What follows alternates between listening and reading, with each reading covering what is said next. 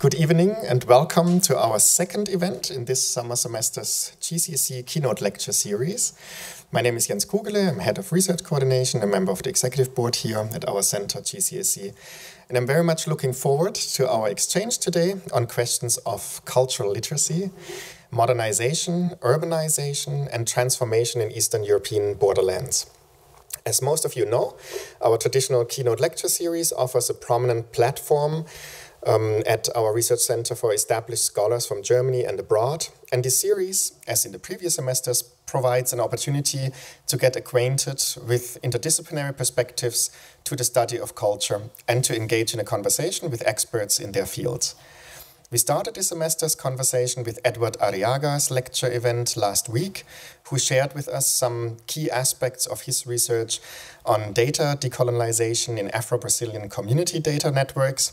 And I'm thrilled that we have the chance tonight again to engage in a conversation with an international culture studies scholar in the context of our keynote lecture series. Our guest researcher, Professor Christina Florea. She is not only guest researcher this year, but also this year's Cornell representative at the GCSE in the context of the GCSE exchange with Cornell University, specifically the Institute for German Culture Studies, IGCS, an exchange which we treasure very much. Thank you very much again, Christina, for accepting our invitation and for joining us tonight. Allow me to add, as always, just a brief note on the format of tonight's event. Directly after the lecture, we invite questions and comments from all of you in the audience. And for those of you who are joining us online, during the Q&A, as always, if you would like to pose a question or make a comment, please enter a plus in the chat and we'll be happy to add you to the list. However, if you prefer, you may also just write your questions or comment directly in the chat and we'll be happy to read it out.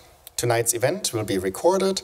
The recording, however, is limited to the audio and video of our presenters, and the recording does not include the Q&A session afterwards, neither does it include any chat activity or any metadata regarding the participants of this session. It is my privilege to very briefly introduce to you our presenter. Christina Florea is an assistant professor in modern European history at Cornell University, researching and teaching the histories of Eastern and Central Europe and the Soviet Union in the 19th and 20th centuries. Her work focuses on borderlands, imperial entanglements and competition, and the interplay of nationalisms and empires in the region. She is currently completing a book entitled Crossroads of Empire, State and Culture in Europe's Eastern Borderlands, which traces the evolution of governance strategies and ideologies of rule in the region between Romania and Ukraine over the course of almost 2 centuries. Combining a local and a micro-historical lens with a sensitivity to global context, this book highlights a great extent to which remote, seemingly backward places of Europe's periphery have shaped the development of modern statehood and sovereignty. Christina Florea's interests also include mass emigration and displacement in Eurasia, challenges to democracy, the workings of authoritarianism, and the rise of extremist politics both in the right and on the left in interwar Europe. She's hoping to explore this latter theme in the second book project through the life story of the Austrian Jewish writer Josef Roth, who witnessed Europe's decay firsthand as he traveled the continent after the Habsburg Empire's collapse, moving from hotel to hotel throughout the 1920s and 30s. We're truly looking forward to learning more about her work. Please join me in welcoming Professor Christina Florea.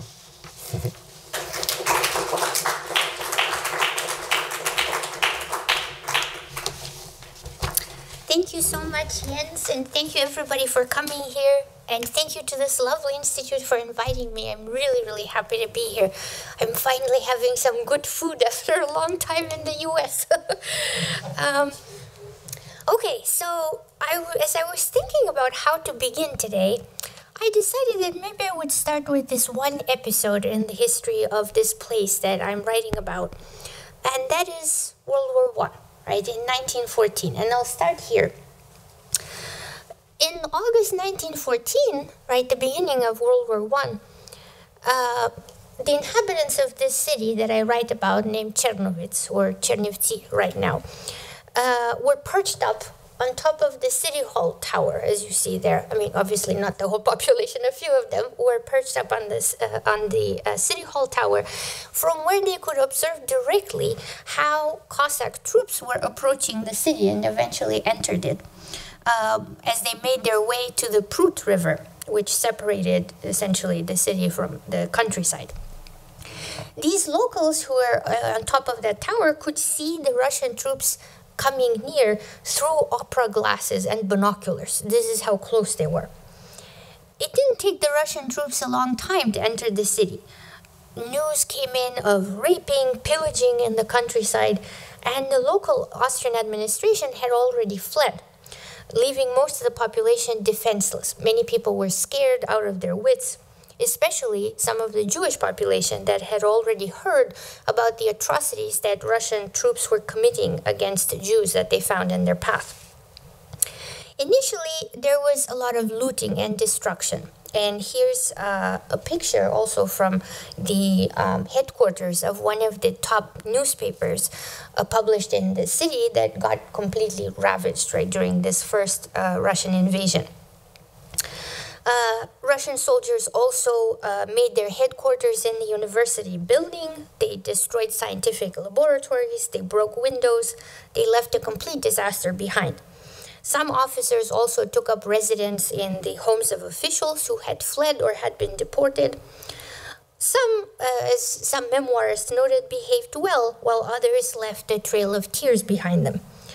But then something odd happened. The Chernovitz newspaper started reporting that the Russian authorities began frantically cleaning the streets as locals were looking on, observing and judging. They, as it turned out, had long-term designs on the region. Their intention was not simply to punish the population and exploit the province's resources, but to integrate it into the Russian Empire for the long term. For this to happen, they needed to project some form of legitimacy, no matter how tenuous. Appearing cultured and civilized, it turned out, was key to that process of establishing authority and claiming legitimacy in this newly conquered territory, especially in this place called Bukovina, whose population made no secret of their prejudice against the Russians, whom they described, many of them, as Asiatic barbarians. But the Russian authorities didn't manage to hold on to this territory for very long. Soon they're pushed back by the Central Powers. And during the following years, Bukovina witnessed a constant coming and going of troops as the front line shifted back and forth. With each return, authorities who reclaimed the province had to undo the effects of the previous adversary occupation authorities and administrations. Now, I want to fast forward to a few years later. Austria was now gone. Its armies had disintegrated in the fall of 1918, and Bukovina's last Austrian governor by December 1918 was put on a train to Vienna and shipped back home, while representatives of the province's most numerous groups, Ukrainians and Romanians, began disputing each other's claims to the province. The Romanian National Council began invoking the danger of Bolshevik unrest spreading into Bukovina, where Ukrainian troops had already seized several government buildings. And so they called upon the Romanian government to send troops into Bukovina to help restore order. Once these Romanian divisions were already in town, the council assembled a general congress in which they, and along with some representatives of Polish and German populations in the province, voted for Bukovina to be unconditionally incorporated into Romania. And this moment marked the beginning of over 2 decades of Romanian rule, as Romania's claims to Bukovina were recognized internationally by 1920 at the Paris Peace Conference. After they denounced Austrian rule as completely artificial and illegitimate, the Romanian authorities began dismantling monuments that reminded the local population of the previous regime.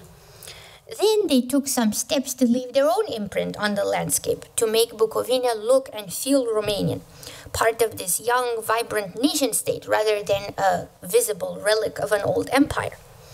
One of the things that they did was that they replaced a monument to Austria that was positioned in one of Chernovitz's central squares with a new statute which celebrated the province's unification with Romania by highlighting the province's historic links with Romania and Moldova through the figure of this ox, which is actually an ancient symbol of Moldavian culture, that in this particular sculpture was shown trampling under its foot the Austrian eagle. The monument was supposed to celebrate the triumph of the nation-state over the defunct empire. But that was not how most locals viewed it. Among them, the monument actually caused a good deal of hilarity. It became an object of derision and mockery. Before long, a group of local youths, for example, tied a bag of hay around the ox's head. This was a comment on the Romanian nation-state's inability to feed its own people, and also an indirect complaint about declining conditions of living and poor economic situation after the unification with Romanian nation-state. Another thing that they would say that became common at the time, a lot of memoirs write about, it was România mare mămăligănare, which means Greater Romania has no polenta. Nicely enough, it rhymes, right? And it alludes exactly to these poor economic conditions. So now I want to step back from here and suggest that, or rather what I want to suggest by departing from these two episodes, is that states that laid claim to Bukovina and thought of themselves as radically different and opposed to each other were often profoundly shaped by each other. The borderland province that they took turns in ruling facilitated mutual influence between them.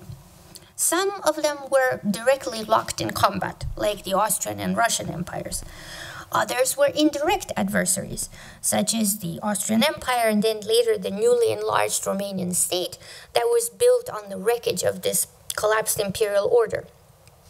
Either way, what different states did in Bukovina and how they related to one another and to the population they governed was profoundly shaped by their proximity to each other, whether in space or in time.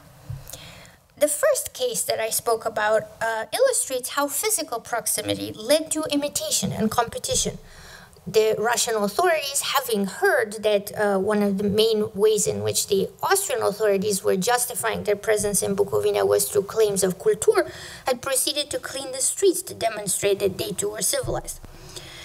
Bukovina was had long been a place of contact and mutual observation between the Austrian and Russian empires, and this feature of Bukovinian life became even more pronounced during this World War I episode. The second case shows how regimes in Bukovina, regimes like the national administration that came in after 1918, even though they like to think of themselves often as having broken completely with the past, had to deal inevitably with each other's legacies. This too became a vehicle for mutual influence. They often ended up building on changes that were inherited from previous regimes and enacting transformations with materials that were recycled. They also inherited a population that brought its experiences under previous regimes with them, that made comparisons between successive regimes and therefore shaped with their expectations what the new government authorities in the province did and how they related to local society. Encounters at the level of villages and cities in Bukovina and individual communities within Bukovina had also international reverberations. They shaped how empires and states that came to face to face their thought of themselves in relation to each other, and how they interact not only on a regional but also on a continental level. Which explains why Bukovina, whose remoteness and backwardness often made it into an object of mockery, found itself repeatedly at the epicenter of transformations which would come to define all of Europe in the modern age.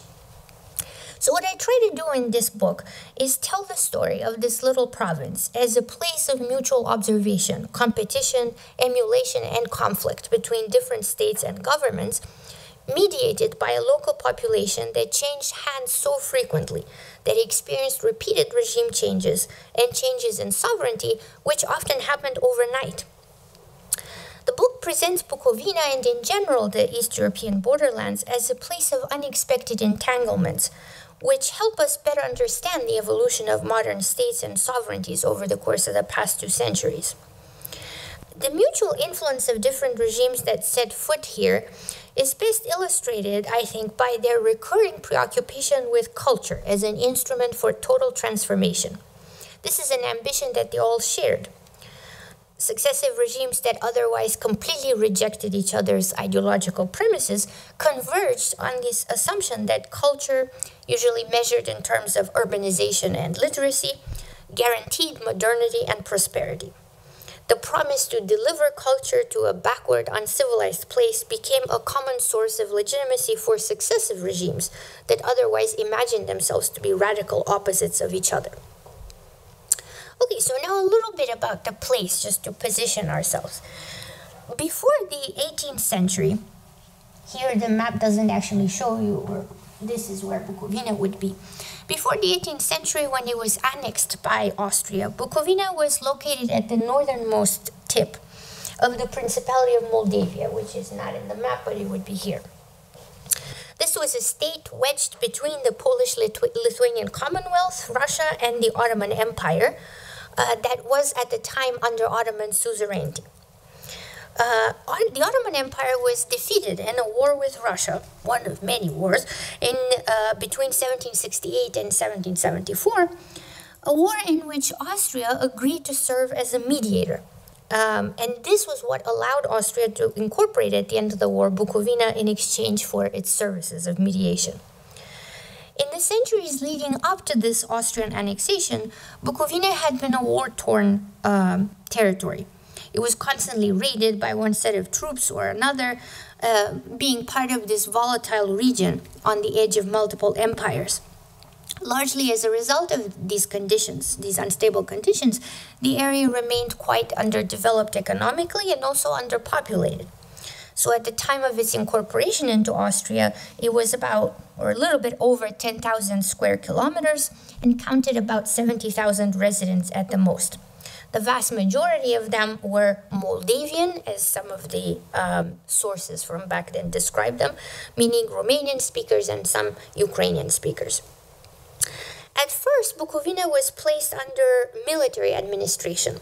And then in 1786, it was incorporated into the larger province of Galicia, which had been a piece of the former Polish-Lithuanian Commonwealth that Austria annexed as part of the partitions. The province briefly obtained autonomy in 1848, then it was reincorporated into Galicia, and then again in 1860 it became autonomous again, and this time for good.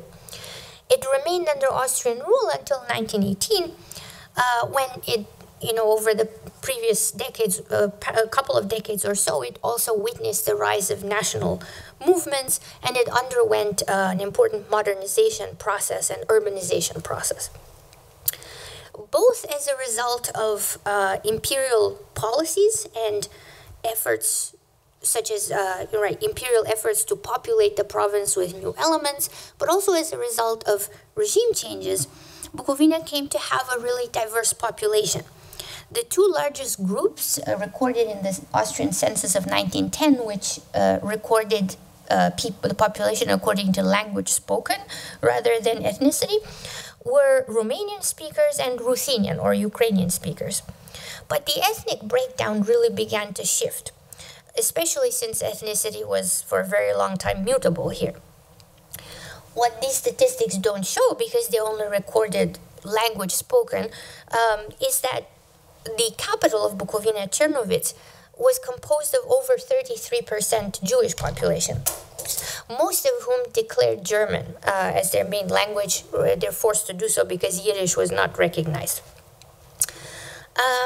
Here is an image also from Czernowitz, which came to have about 26 different synagogues, so that are kind of give testimony to the importance of the Jewish population. These 150 years or so under Austrian rule were the longest period of relative stability in the region. But this changed in 1914 when, as I mentioned, in August, well before the war was anything more than a sort of distant reality for residents of the empire further west, Bukovinans found themselves in the front seats of this new conflagration for which very few of them were prepared. The province came within an inch of being partitioned, actually, between Romania and Ukraine, But in the end, the international conjuncture and the situation on the ground favored Romanian claims, and so all of it was incorporated into the Romanian nation state. During the next couple of decades, the province was subjected to intense nationalization campaigns. The ultimate goal was to incorporate it and tie it firmly to the structures of the Romanian nation state. Even though the Romanian authorities discovered this was much easier said than done because the legacies of imperial rule proved so lasting. They couldn't be simply peeled back the way nationalists in those heady days of unification had thought they would. Out of the Romanian administration's frustrations and the frustrations of the up-and-coming Romanian middle class, who felt that the rewards of unification and nationalization were not coming soon enough, grew essentially the interwar turn towards illiberalism and fascism, both in Bukovina and in Romania in general. Then, in 1940, as a result of the Ribbentrop-Molotov Pact, Bukovina ended up being partitioned. The northern half came under Soviet occupation and was incorporated briefly into Soviet Ukraine. This was an act of annexation that the Soviets justified in terms of restoring the integrity of the Ukrainian nation state by attaching to it the last missing piece of Ukraine. This moment set into motion extraordinary population shifts that led to the definitive transformation of the province's ethnic and demographic structure. The Romanians, who returned with German help in 1941 and reclaimed the north of the province, built, ironically, on the changes the Soviets had launched and added to them by launching yet another wave of deportations, this time of Jewish populations. By 1944, when the Soviets returned and reclaimed northern Bukovina, the territory had undergone such deep transformations it could hardly be recognized. This time, the northern part would remain a part of Soviet Ukraine until 1991, when the Soviet Union unraveled. What I try to do in my book is tell this complicated story through the lives of state officials, urban elites, village people who lived in this seemingly peripheral place that actually turns out to be situated at the epicenter of some of the largest changes that were happening on the continent. And what I try to reveal is how profoundly these individuals engaged with, meaning contested, challenged, or sometimes embraced ideas handed down from the centers of power, and how they facilitated, often unwittingly, mutual influences between regimes. What I want to reveal or to highlight is how regimes that often claim to be radically breaking with the past and be polar opposites of each other ended up often building on each other's legacies in the province. And here, before I go into more specifics or the meat of the argument, I wanted to share a few pictures to give you a sense of what my research journey was. Obviously, I did this research a while ago. This was 2014, 2015, when most of the research that I did, or the most valuable part, actually could be found in the provincial archives in Ukraine, which was quite a journey for me. I took this old Soviet train from Romania. You can say I was not used to that. The interesting thing is because in Ukraine, the old railways are still different, right? The Soviets had used different railways. The train was suspended in the air for about 4 hours, leaving everybody kind of confused until we crossed over to the other side, where the provincial archives, which had been housed inside a monastery, actually a Catholic monastery, a typical thing that the Soviets used to do, now were relocated in an old pharmaceutical warehouse in this total periphery of the periphery, essentially, of the city. So it was quite an adventure, actually, getting there and getting my hands on a lot of these documents. And the reason why I choose to kind of tell this story is that in many ways it also illustrates or highlights the importance of these regime changes to the story, because a lot of these documents, I mean, actually getting there is so much harder than it would have been really traveling there before 1918 at this point, because of all the different borders and bureaucracy involved. Not to mention that a lot of the documents pertaining to the region have become scattered, with different administrations coming and going and then taking them away. You can now find pieces of this history spread throughout Romania, Israel, Germany, Ukraine, America, even the United States. So in what follows, I want to look more closely at the ways in which culture, both as a means of claiming legitimacy and as a recipe for governance, functioned in Bukovina, and how it became a recurring motif and a point of convergence between different regimes. And I'll begin with the first episode, namely the Habsburg period. The Austrians, who governed Bukovina for a while under military administration and then, as I mentioned, incorporated into the province of Galicia, claimed, essentially, or were the first who began invoking this idea of culture or culture to justify their rule. This was a common motif both during the period of enlightened absolutist rule and during the liberal constitutionalist regime that Bukovina experienced and that was increasingly in retreat from the 1890s onwards. But it was really under the liberal administration that the idea developed that the Austrian Empire had a civilizing mission in the East, one which it would showcase and fulfill in places like Bukovina, this easternmost province. This cultural mission was especially important in this new juncture after 1870s when Austria lost its hegemonic role in Germany and needed to reorient and redefine itself. By the 1870s, though, a lot of liberals in Vienna had growing doubts about the viability of this cultural mission in the East. The political scene, both in the capital and the western borderlands, was increasingly dominated by nationalist conflict. But in Bukovina, low literacy levels also correlated with lower commitment to nationalist movements. So, whereas elsewhere in the empire, the trend was generally towards greater fragmentation along ethnic or national lines. Some examples are the university in Lemberg, for example, in neighboring Galicia, or the university in Prague had split into separate language sections. And there was a general pushback against German as the main language of instruction in universities. Well, against this backdrop, in Bukovina, a group of notables submitted a petition to the emperor requesting permission to open a German language university in the provincial capital, Czernowitz. The mastermind behind this petition was a man named Constantin Tomaszczuk, who was half Ruthenian, half Romanian, and who insisted that, and here I'm quoting from him, Bukovina's non-German sons also strive for a German university because German education has universal significance. What he wanted, or what he was pleading for, was a university with German language instruction that would, in his words, be a spiritual lighthouse in the midst of these multilingual people, giving them all the same light. Notables like Tomaszczuk were very eager to reinforce and consolidate Bukovina's provincial autonomy, and this was part of what he was doing here. This was an objective that Bukovinian elites had been pursuing for a while. But what was interesting about this moment is that they cast these demands in the liberal language of culture, demanding greater involvement on the part of the imperial state in the province and more resources to be devoted to the, as he put it, consolidation of Austrian state unity. Liberals in Bukovina continued claiming that culture, or kultur as they called it, was not only the key to prosperity, to developing the province and bridging the seemingly unsurpassable distance from Bukovina to the center, but it was also the key to integrating it into the larger structures of empire and turning its extraordinary ethnic and religious diversity into an asset, into a source of strength rather than liability. It also seems that culture became a favorite tool of transformation in Austrian Bukovina because resources for other kinds of change were often lacking.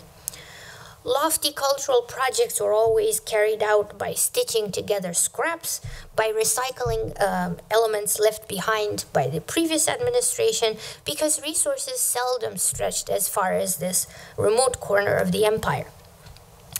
So in this case, as it turned out, the authorities in Vienna accepted Bukovina's petition for a university in the German language, primarily not because it was a German language university, but because they estimated that this cultural project could be carried out on the cheap, with minimal investment of resources on Vienna's part. At the last minute, Emperor Franz Joseph, who had been invited to participate in the inauguration of the university, backed out for budgetary reasons, as he put it. The inauguration was celebrated anyway with a lot of pomp and circumstance, but in reality, the university remained without a building of its own for a long time, with no storage space for books and equipment, which remained exposed to the elements, while students and professors struggled with a perpetual lack of running water and gaslight.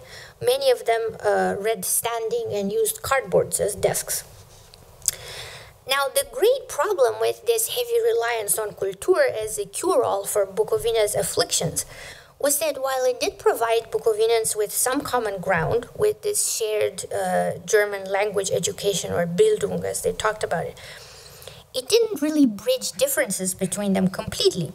It gave rise to, or it helped to give rise to, a new intelligentsia class who could speak this language of imperial culture, but who eventually turned this language against itself. These individuals formed the core, or would form the core, of nationalist movements in Bukovina, which developed more slowly and belatedly than elsewhere in the monarchy, but were increasingly difficult to ignore by the late 1890s. Nationalists, ironically, ended up reinforcing the idea that culture was the definitive marker of success and the favored instrument of transformation in Bukovina.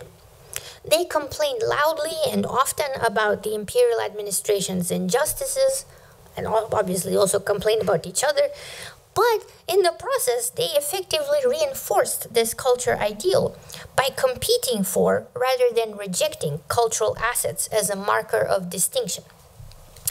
Interestingly enough, the Romanian national regime, which took over after the Habsburg administration disintegrated, while claiming again to break completely with Bukovina's imperial past, also ended up reinforcing this idea. Okay, here is the building that eventually came into being a while after the university building. I want to share that it was not an imaginary university for too long.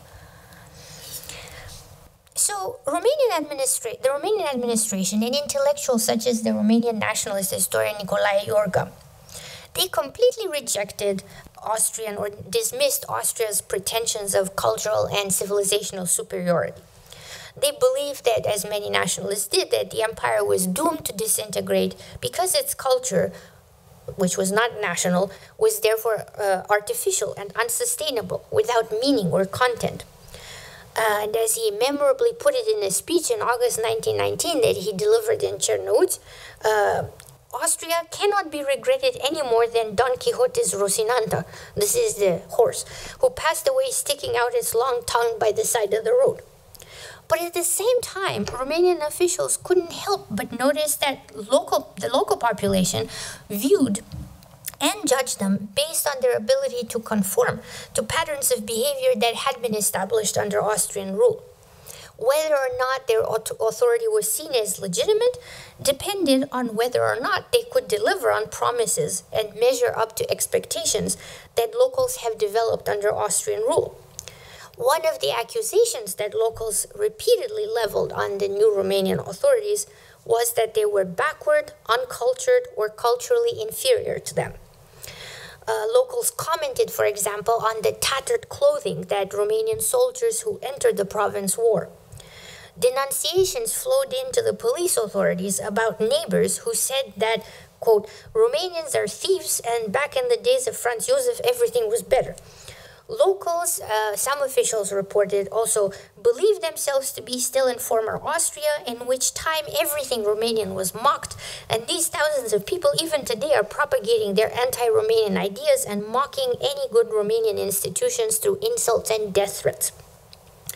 So both because of these expectations, and for other reasons, including an acute lack of resources, the Romanian regime also ended up upholding culture, again, as a measure of worth and success, and privileging cultural policy as a means of overcoming the rift between the newly incorporated province and the rest of the nation-state. While singing the praises of the village, which Romanian nationalists envisioned as a kind of repository of national feeling, a place that was more nationally authentic than the cities, which were dominated by foreigners, as they called them, the new authorities set their sights on symbols of cultural power built under imperial rule. One of these was the city theater, named after Friedrich Schiller, where German language plays continue to be performed well into the 1930s, much to the annoyance of Romanian nationalists. Or the university, once named Francisco Josefina after its patron Emperor Franz Joseph, and now rebaptized King Ferdinand after the new Romanian monarch. While the countryside remained underfunded and largely ignored by the state, the city Cernovitz, now renamed Cernăuți, and its cultural institutions became both an object of desire and a symbol of the new regime's impotence to do away with the legacies of Bukovina's imperial past. In November 1932, quite late, a group of radical nationalist Romanian students broke into the city theater to interrupt a performance staged by a Jewish director. Funnily enough, it was a performance of Schiller's The Robbers. As one police report noted, the whole time they occupied the theater, the students made a scandal, rang some bells they pulled out of the theater's coat rack, shouting that the bells were being rung for the eternal remembrance of the director. They broke a hydrant trying to hose down the police force, broke into the buffet with chocolate and candy, this is my favorite part, dividing the chocolate amongst themselves. Now, ever since the early 1920s, the Romanian administration had also been taking measures to reverse the trend, whereby non-Romanian students, especially Jewish ones, took up the majority of seats at the university and in the city's gymnasium. They did this through various language measures, among other things, and these were meant to make it more difficult for non-native Romanian speakers to go to school or to hold positions of influence in the province. In 1926, for example, 2/3 of the candidates to the baccalaureate exam in Cernăuți failed the exam. 80% of the Jewish candidates failed, which led to mass protests that culminated with the assassination of a Jewish student by a nationalist Romanian youth, who was subsequently pardoned, actually, for his deed. The Romanian administration was still struggling to incorporate this province into the nation-state when the Soviets, after this non-aggression treaty with Germany, gave the Romanian government an ultimatum in 1940. And then, well before the ultimatum said they would come into Bukovina, proceeded to march into the province and annexed its northern half. In 1944, after a 3-year interlude in which the province was recovered by the Romanians, the north returned to the Soviets for good. And here you have a picture of Cernăuți Oblast that is now, the area is still divided. The northern part remains part of Ukraine, and the southern part is now part of Romania. The Soviets, because their occupation took place against the backdrop of a world war, had at their disposal instruments of transformation that no previous regime in Bukovina could resort to. Most importantly, mass deportations and arrests. Equipped with these tools, the Soviet authorities promised to make Bukovina prosperous and modern at the same time, to enfranchise its population and educate, to make culture accessible and democratic. They effectively promised to bring a new model of modernity and civilization to Bukovina that would avoid the pitfalls of previous modernization campaigns, all of which they claim had failed. A revolutionary regime that they were, the Soviets naturally liked to emphasize the complete rupture between themselves and the past. But here, they too couldn't help but absorb into their own system elements of previous regimes that they encountered in Bukovina. For one, they're faced with a population that had never experienced Soviet rule and whose understanding of politics and expectations about how the state and society should relate had been shaped by their previous experiences under Romanian and Austrian rule. Even more, these were people also with strong prejudices against the Soviets, who did not forget or forgive when they saw officers stealing bottles of perfume and drinking them as vodka, as many reported, or seeing officers' wives donning nightgowns as evening attire. All of these were described by locals as acts of barbarism that confirmed, that the Soviets essentially did not belong to the civilized world and therefore helped them question their legitimacy. What we see here, consequently, is that even while trying very hard to differentiate themselves from previous regimes, the Soviets in Bukovina began increasingly playing this game of sovereignty according to rules that had been scripted long before they arrived. they too ended up speaking about a cultural front, seeing themselves as bearers of culture to a benighted population that had been neglected and left uncivilized by the previous bourgeois capitalist administrations. Cultural revolution for them became a crucial instrument of governance, just as important as collectivization and industrialization were. Soviets kept a close eye on literacy levels and school attendance in Bukovina and boasted that since their arrival, quote, public interest in newspapers, journals, and books has grown beyond belief. Their avowed goal was to completely eliminate illiteracy as soon as possible, to liquidate it altogether by the end of 1940. Unlike their predecessors in Bukovina, the Soviets had the resources to launch a full-fledged cultural revolution. They brought in mountains of books and propaganda, all of this at a time when food and housing were scarce in Bukovina. They proceeded to build libraries in remote mountain districts, all of them stuffed, of course, with propaganda. It took the returning Romanian regime years to clear the province of Soviet material culture, which was seemingly everywhere. This Soviet claim to bring culturedness, or kulturness as they called it, was to be communicated in Ukrainian. This was the new official language, which, as Soviet officials insisted, had to be used for all official purposes by all state institutions. Northern Bukovina's Ukrainian population also became the target of the Soviet regime's main literacy campaign. They were envisioned as the province's most nationally and economically oppressed group. They were a kind of surrogate proletariat, in the name of which the Soviets could rule. Denouncing the Romanian regime before them for having completely eliminated Ukrainian language schools, the Soviet authorities began measuring their success and advertising it in terms of the number of Ukrainian language schools they opened, and in terms of the increase in literacy levels in the countryside. Then they made instruction in Ukrainian compulsory at the university in Chernivtsi, a policy that was ostensibly meant to make it easier for Ukrainians, usually of rural origin, to acquire a higher education, but that had the opposite effect in the short term, as it turned out that not many Ukrainians who wanted to attend the university could actually speak the literary Ukrainian that university professors who came from Soviet Ukraine taught in. So Soviet officials found themselves in the strange position of having to teach Ukrainians in Bukovina Ukrainian. Ukrainian culture was as a result appropriated and redefined and made compatible with the Soviet project. And this was how it came to be that this poet, Olha Kobolyanska, once a Ukrainian nationalist who had been pushed underground during the Romanian administration, now became celebrated as a symbol of Ukrainian liberation under Soviet rule. Kobolyanska was 77 years old at the time, and she found herself unexpectedly propelled to fame. Her photos were displayed on front pages of the new Ukrainian language newspaper Radianska Bukovina that the Soviets set up soon after annexing Bukovina. The newspaper reported that, here I quote, "She is happy she lived to see this historic moment, the Ukrainians' unification with their brothers of the same blood, and that she was living the best and brightest times of her life."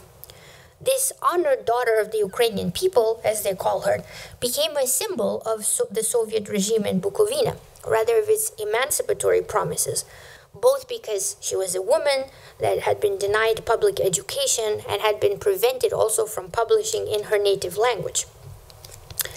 Above all, she became a symbol of kulturness, this ideal of culturedness, because, as the Soviet authorities emphasized over and over again, and here again I quote, she worked on herself, using all the possibilities available in the city to improve her cultural level. In return for a few meager privileges, such as a state-issued pension, Kobolyanska was now expected to endorse the Soviets during the first Soviet elections in northern Bukovina in 1940. And so, by identifying clearly with this one ethnic group in Bukovina, the Soviets ironically achieved, even while denouncing Ukrainian nationalism, a greater degree of ethnic homogeneity or Ukrainization in Bukovina than Ukrainian nationalists ever had. So now I'd like to step back and offer just a few ideas, some food for thought about the significance of the whole story. The way I see this is that this is a story ultimately about imperial legacies. How the dilemmas of empire and instruments of governance, habits of mind, which prevailed under imperial rule never really went away from this region. Neither did the structures and the ideas that empire put into place. The appeal of culture was one of these elements, perhaps one of the heaviest and most enduring legacies of imperial rule in the region.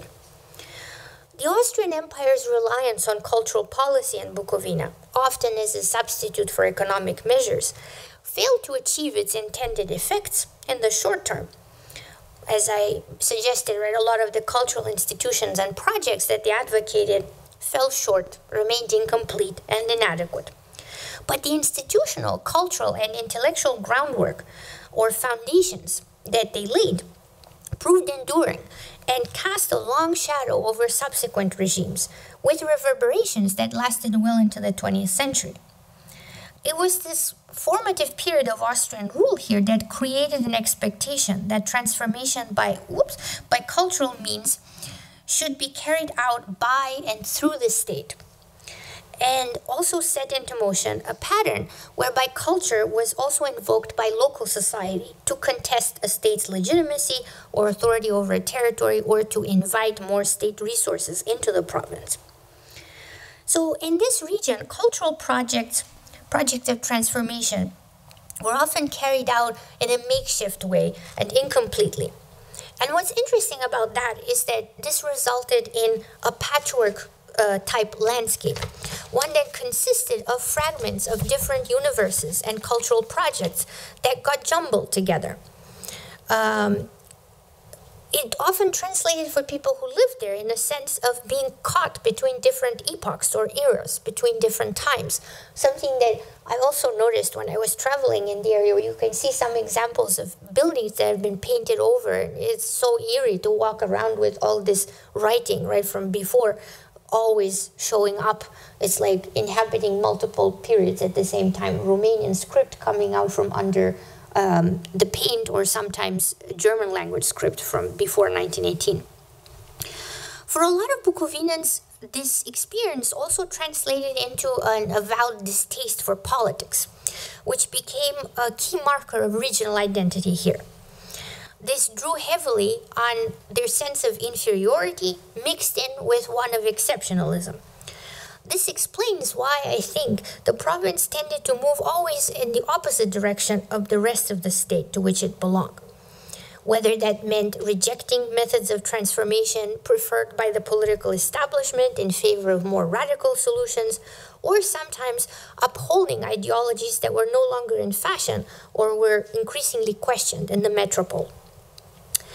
Out of this dynamic, there emerged a sense that Bukovina's identity was one which resisted the perils of politics, which surpassed or transcended petty politics. Politics became for many Bukovinans a catchword for excessive centralization, rule through force, disregard of regional particularities. In the interwar period, interestingly, this translated into a growing appeal of anti-establishment ideologies among the population, such as communism and fascism eventually in Bukovina, and a growing rejection of democracy that Bukovinans looked upon increasingly as a great disappointment. At other times, fear of marginality led Bukovinans to champion ideas that had been abandoned by the center, to agitate for greater state involvement, for example, rather than resist modernizing or state-building efforts, even though these appeals for greater state involvement often ended up having unintended consequences. More broadly, what I hope to illuminate through this story is the role of small places, seemingly marginal and remote, in the making and transformation of political systems, both domestic and international. Bukovina is one of these places that experienced in a compressed and accelerated form transformations that also occurred elsewhere. And so what we see reflected in its story is an increase over time in the state's belief in the possibility of bringing about total change, and also a phenomenal increase in their capacity to bring about changes over a very short period of time. Before World War I, Regimes were seemingly more ineffective, the pace of change slow, but paradoxically, these slower, seemingly invisible changes that took place during that period became an overwhelming legacy that manifested itself above all in the cultural and ethnic complexity of the region, which all 20th century regimes had to work very hard to undo or to master. So in a sense, the entire story of the 20th century here was the story of post-imperial, avowedly post-imperial regimes trying to disentangle what that 19th century empire had brought into being. What I also hope to show is that frontiers are not universally places where states come to die. There are also places where states and state institutions mean sometimes more than anywhere else, where the presence or absence of state authority can have life and death consequences, where the policies that state institutions adopt can make the difference between tolerance or relative harmony and total hell. So in this sense, what I hope to show is how crucial peripheral territories were in fact the evolution of modern state power, its ambitions, its ideological motivations, its methods and consequences. And they continue to be crucial today. This is once again, this space is once again at the very epicenter of larger processes of political transformation of an entire international system. Here is an image also of these kind of contrasting symbols that coexisted. This is again, I think 2014, or it might be a few years later when I visited again. In places like Bukovina, you still have these monuments to Soviet liberation, and if side by side with newly erected statues celebrating Emperor Franz Josef. Unfortunately, Franz Josef kind of fell victim to a paint attack here at the time during an electoral dispute. But the statue is still very much standing. Now it's essentially one of the arguments that locals are making for the reason why this region should belong to Europe. So again, here this region pushes us to redefine what we mean by Europe, where we envision its borders, and what we mean by democracy, and how far we are willing to go to defend it. And here I will end. Thank you very much.